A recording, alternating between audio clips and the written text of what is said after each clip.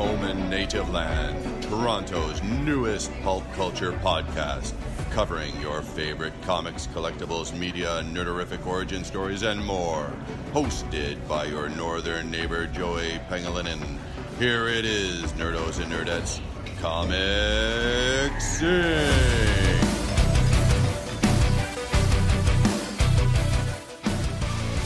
And we're back at Comics Inc. This is Jowy, Cyrille, Geoff, Leonard, and Canya eating a pizza.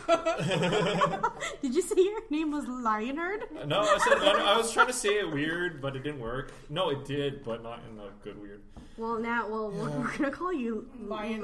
Leonard. That sounds like a BeastWars character, actually. Leonard, transform. I love it. So we're back. We're crazy. We want to talk a little bit about what's been going on with our nerdy week thus far. Right after Canya finishes her one bite, she's going to talk about Jessica Jones. Because why? It came out season 2. When was it? Today. At midnight. At midnight. How many episodes is that? We're 13 episodes. You're Okay, an 13 animal. at 40 minutes each. 13 times 40. You had a math book. Oh, damn it, no. We're not the kind of Asians that do math. Oh man, Come I'm on. supposed to be an Asian. Granted, okay, I hate admitting this in public and on the internet where it will stay forever. Granted, when I do my first binge, I do tend to fast forward at certain parts. Because you just want to see the sexy parts? No, because I just like want to get the gist of what the story is, Okay. especially if I'm doing a review, and then I'll go back and actually sit and rewatch it when I have proper time, Yeah. so that I can actually just evaluate what is going on. That's just what writers do, though. Like, isn't that just like you watch the full thing and then you And like take in what you want? the curse of having studied literature in school is that now most of the time plots don't surprise me. Yeah, it's kind of given. It's sure. you see That's it all. You mainstream know how media, to though. you know how to analyze it. So a lot of the times I can call shit when I see it right away, and then I'll be like, oh, okay, Oh, like gosh. this is. Is the Netflix universe basically Bollywood now, where you just know that the guy in the field that's singing to the girl is gonna get the girl, but they Kinda. have two different Oh, like I systems. called her love interest right away, and maybe this is my challenge to the rest of you. Oh boy, Call out who's going to be her love interest in the first episode. Sarah from DC's Legends. I'm sorry, that was in my head. It already happened. It's fan fiction. I don't even know who's in it.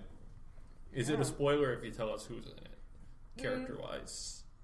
Yeah, it might be. Oh, man. Yeah, no, let's not get into it. But I will say this season's very, very different from last season because I think it's much more focused on like Jessica kind of figuring out her identity. Whereas I think last season was a lot of it about her recovering from trauma and like dealing with Kilgrave. This is more like what happens after that. Like after you're a victim, after you kind of overcome your trauma, you've kind of conquered that fear and stuff, what happens then? So a lot of it is about her kind of figuring out herself and understanding where she came from and what she was about. So I really appreciated that about kind of going through the show. And definitely, like, they timed it perfectly, releasing it on International Women's Day. Like, the show is very much about Jessica and Trish. nice. Like, that is... Jessica and Trish. It was girl power all the way. Nice. And I mean, you watch it too, right, Cyrille? Yeah, so I've basically been trying to rewatch all of season 1 before season 2. Right now, I am probably on the 6th episode, so I'm still halfway. But watching it the second time around, you did miss like a couple like nods and stuff. And what I really like to do is I love Easter eggs, so just like rewatching it and then like actually noticing the different Easter eggs. So like I didn't even realize that like there was a scene where she was just kind of like pulling out like different stuff from her like past, and she kind of pulled out a little bit of like a costume, which was like a nod to how she looked like in the comics. Right. So I thought that was like super cool.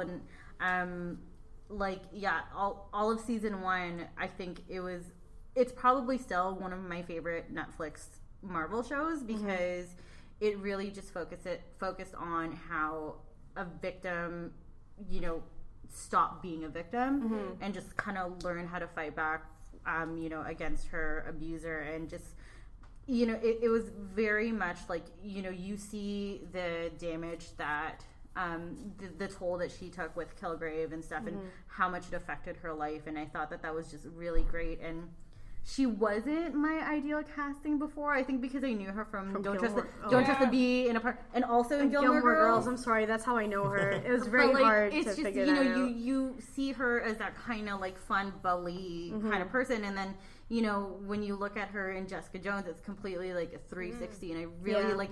After a while, I'm just like, you know what? She's never going to be typecasted again. Let's just say that. And I can't picture anyone else being Jessica Jones except for her. Very nice. Yeah. Very nice. Did you like from what you gather with your season 2 I will say, I don't want to be too spoilery, but and I don't want to really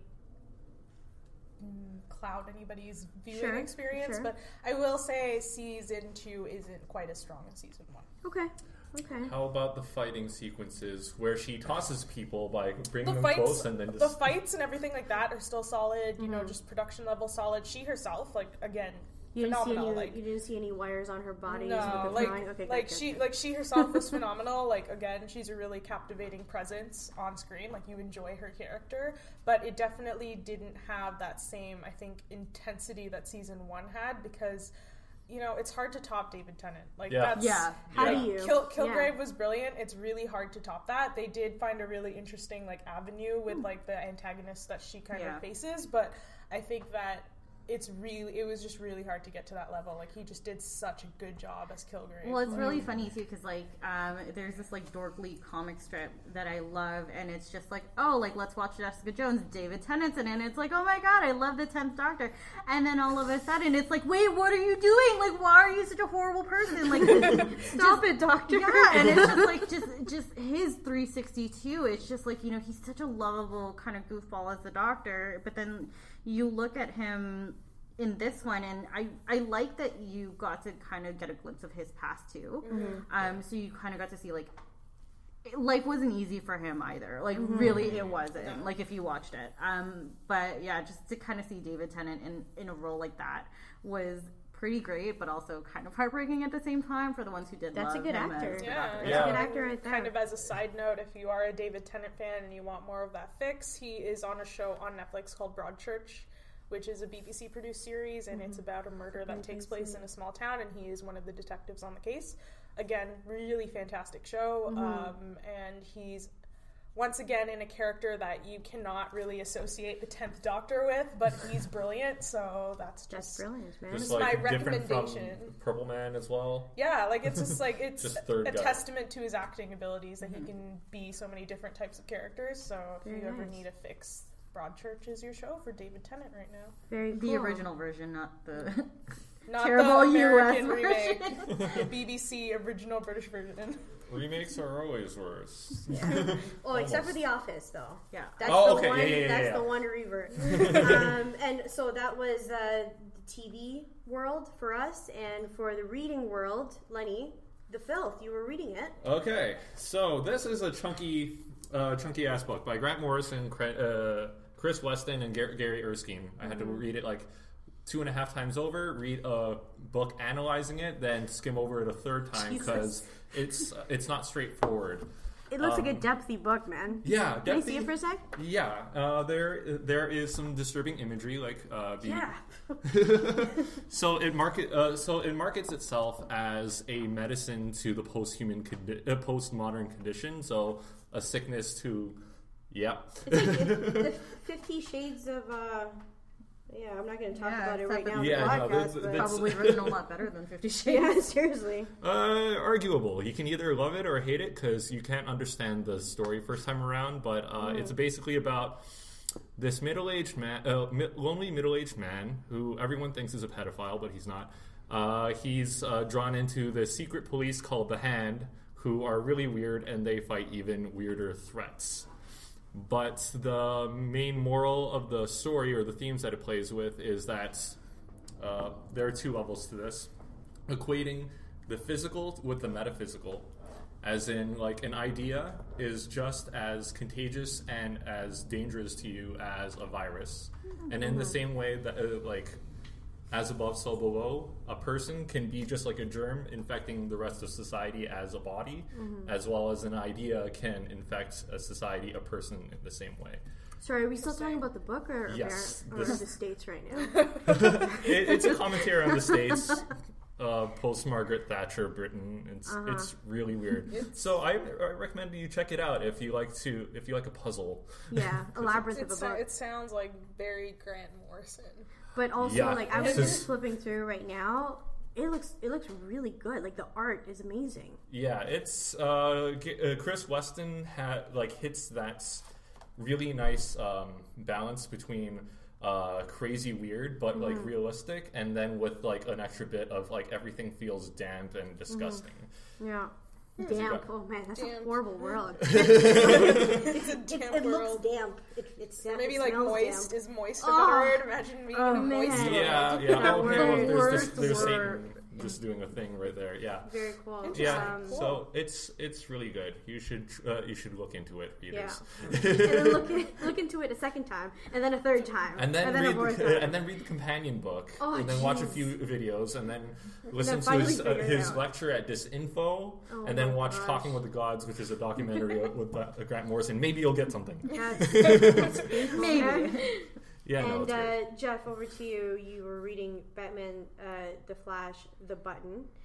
We have the lenticular edition, and it's really great. I think 3-4 of us pretty much read it or skimmed through it already. I mean, I just bought it because it was lenticular. It's such a time. Yeah, it's like when he first started coming out. The real reason I was just excited about was all those like nice lenticular covers. Yeah. Obviously, it was 21, 22 for Batman Flash. Like looking back on it now after like reading the story and like when I was first excited for it, because obviously it's like Watchmen and stuff. Yeah.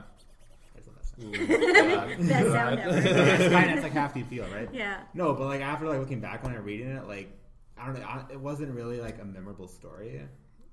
It like feels in like a terms bridge. of, yeah, because like there's like one like yeah. obviously there's one like major sort of event kind of that happens like with Batman, sort of in the sense with what happens with Dad, and obviously sort of sets up like the future sort of decisions with him and Catwoman. But like I don't know, other than that, like it kind of felt like a non sort of thing to me. You know I don't know, what? so you've read it, right? Well, like, yeah, It took you like 12 minutes to read the whole thing. First of all. Yeah, 'cause there's a lot. Right. It's Like, not it's- very. Yeah. It's Like, not with the- chunky, yeah, but it's like I do like stop and pause at the art because like page 3 you get a really nice pun. Yeah. I love it. That's a great part right there. Okay, wait, do we spoil how much can No, we you talk can about totally spoilers? do. You Okay. can totally do it. I mean, I pretty much- it's yeah. Spoiler alert. Okay, so it goes that Batman is waiting for the Flash. He's just got off call with him. Is like saying like, "Oh, hey, get here as soon as possible." He hears a zoom. It's like, "Wow, Flash, you got here really fast. That's unlike you." And it was like, and then you hear a voice. Well, actually, it's quite the reverse, and it turned out to be Reverse Flash. But Yeah, I you loved need a little it. bit of that. You know what though? I feel that first of all, Lenticular Covers maybe like 6 months or 7 months prior to right now, mid 2017, it started to come out with Marvel Legacy. Yeah. And let me tell you how that's just it's just breaking the bank for everybody. It's nice. It's it's a nice collector's edition, but necessarily the stories there, it's a surprise. You never know if it's going to be like a Kinder Surprise story, or it's going to be like a really great Toblerone bar kind of story. Well, like, that's how you got to look at the writer, right? Yeah, honestly, I don't want this to be like my bias speaking because it's not, but I think that the DC lenticular covers have been slightly better than the Marvel ones. Like look-wise, right? Look-wise, yeah. And look it's a like lot better quality too. and it's just better quality. Because like the paper for like the Marvel, it's a lot like cheaper. But this is like it's more. It's very not so thin, particularly, but it's a lot more like thicker. Yeah. This I mean, is like my only different comment thing. with like Batman, the Flash, the Buttons, lenticular cover is the fact that somehow the artist, and it trips me out because he managed to make Batman and the Flash have the same jawline. Yeah. And I'm like, how? They're the same person. It's like they're the same person, but they're not. But it's still a really beautiful cover to look at. Like It is. I love looking at it for sure. I mean, like Jason Fabok. yeah, See, he's that's- a Canadian artist. Canadian artist again. He is. Man, we're Jason making Fabok. it. It's great, but like ever since New 52, they have so many artists that just draw the same. Can you tell the difference between Jason Fabok? Shoot, his name Ethan Scriver. Skyver. Yeah, Skyver. Yeah, Green Lantern guy. Yeah, the Green Lantern guy, Another exactly. Same jaw situation. Yeah, pretty much. David Finch. And you know what? I feel like a lot of them are from kind of almost the same school. It's almost like if you look at the